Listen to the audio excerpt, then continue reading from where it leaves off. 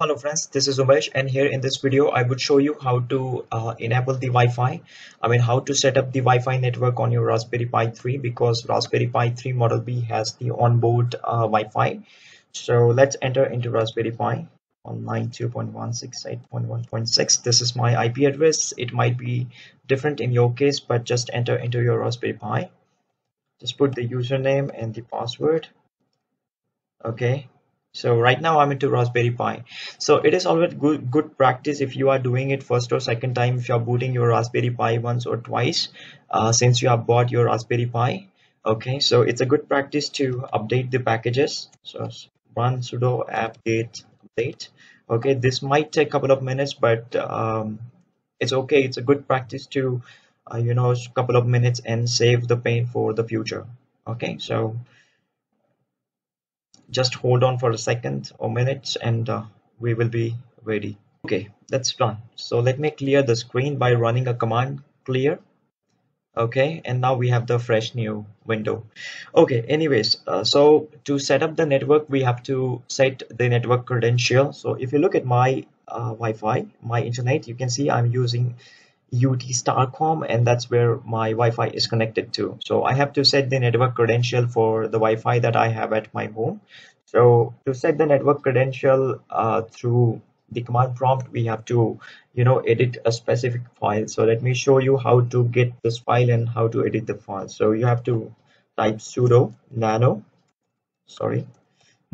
this is the editor, etc wps applicant and wps applicant.config. So this is a file where we have to add our network credentials. So let's enter into the file.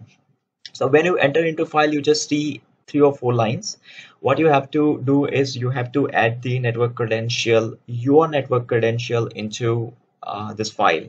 So let me add my network credential. So SSID is UT Starcom in my case. This is the password. It's a random number. I just trust on you that you would not do any malicious stuff with my system. Anyways, I just exposed my network. Anyways, that's not so important.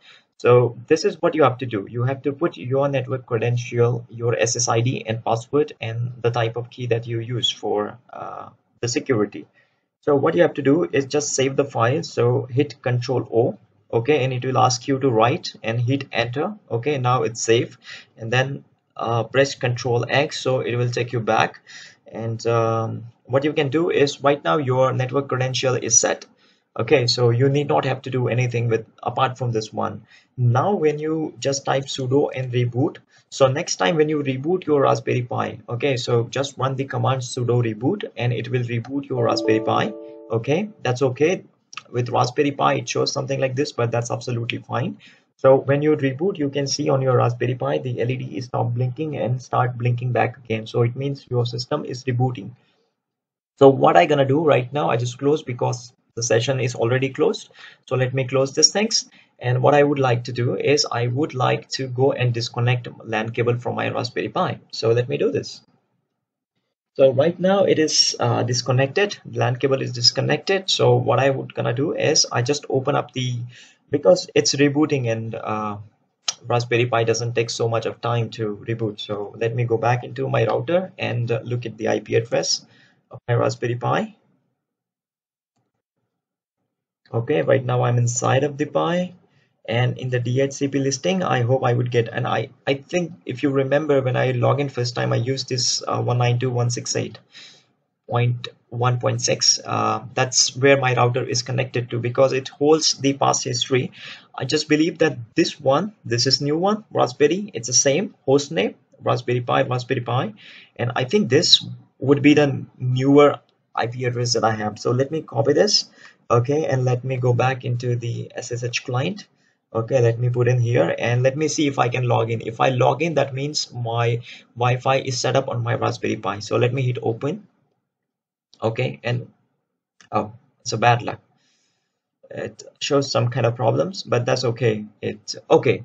So it takes a couple of minutes. Maybe it's because it's the fresh new that we have set it up, Wi-Fi setup. Anyways, the login name is a Pi back again, and the password is Raspberry here. And let me go inside of the Raspberry Pi. So this is it. Right now, you can take your Raspberry Pi in your hand and your laptop, have a cup of coffee and sit into the garden and have a fun.